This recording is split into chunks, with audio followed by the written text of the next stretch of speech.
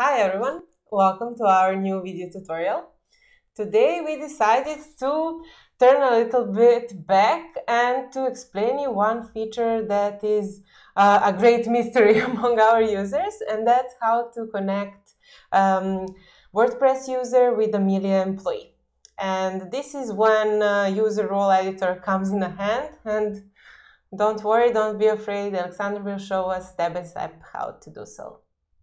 Aleksandar, thank you very much. The stage is yours. Okay, as Nevena said, you guys often ask us, what's the point of having employees in Amelia and the feature to connect the employee with an existing user role when you cannot do that? So when you create a new employee, for example, John Doe,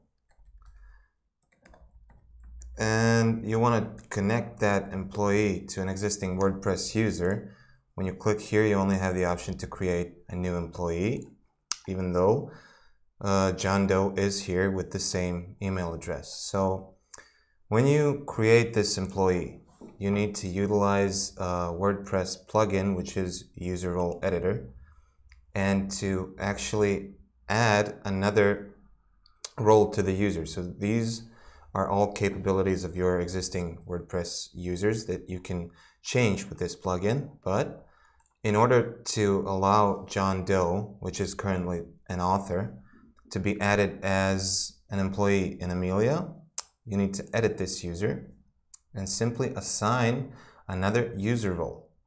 So when you go down here in other roles, select Amelia employee and update the user. Then when you go back to employees, refresh the page and select John Doe again, you will be able to connect this employee to that WordPress user. Now this is not linked to the email, so if we edit another user and assign Amelia employee user role, for example John Hancock, we can see that he's currently saved as a contributor.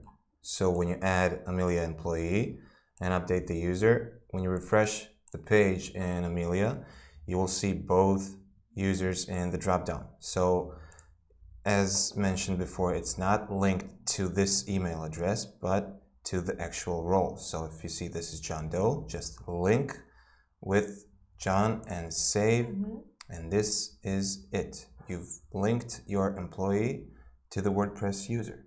Okay, great. That's pretty much it.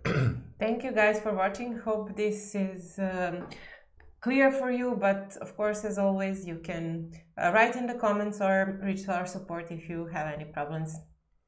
Thanks guys. The previous code that we used with a 20% discount is still active. We'll add it below the video again.